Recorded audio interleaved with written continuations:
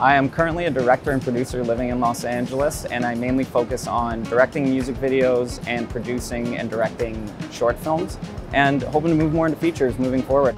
My professional success is really tied to my time at George Brown because of all of the great network that I've met, all the transferable skills that I learned. I studied in a different program, but everything that I learned really propelled and prepared me for life and life in filmmaking.